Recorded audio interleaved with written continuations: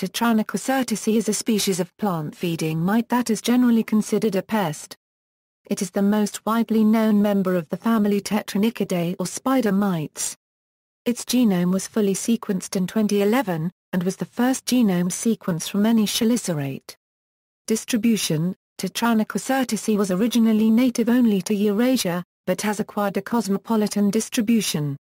Description: Tetranychus urticae is extremely small, barely visible with the naked eyes, reddish or greenish spots on leaves and stems.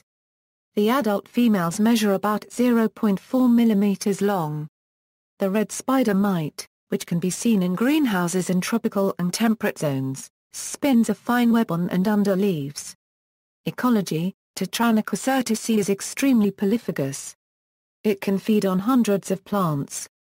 These include most vegetables and food crops including peppers, tomatoes, potatoes, beans, maize and strawberries and ornamental plants such as roses.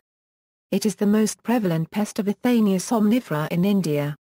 It lays its eggs on the leaves, and it poses a threat to host plants by sucking cell contents from the leaves cell by cell, leaving tiny pale spots or scars where the green epidermal cells have been destroyed. Although the individual lesions are very small, attack by hundreds or thousands of spider mites can cause thousands of lesions and thus can significantly reduce the photosynthetic capability of plants.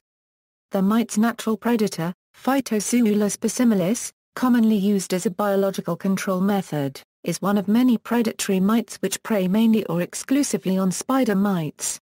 Other than certain aphids, T. urticae is the only animal known to be able to synthesize carotenoids. As in aphids, the genes for carotene synthesis appear to have been acquired through horizontal gene transfer from a fungus. Lifecycle: Tetranychus urticae reproduces through ahinotochy, a form of parthenogenesis in which unfertilized eggs develop into males. The eggs of T. urticae are translucent and pearl-like. It hatches into a larva and then two nymph stages follow, a protonymph, and then a deutonymph, which may display quiescent stages. The adults are typically pale green in color for most of the year, but later generations are red in color. Mated females survive the winter in diapause.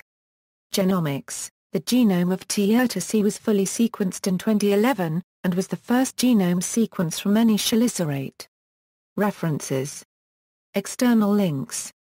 Media related to Tetranychus urticae at Wikimedia Commons, MEMS Movie Gallery, spider mite used for demonstrating microelectromechanical systems technology.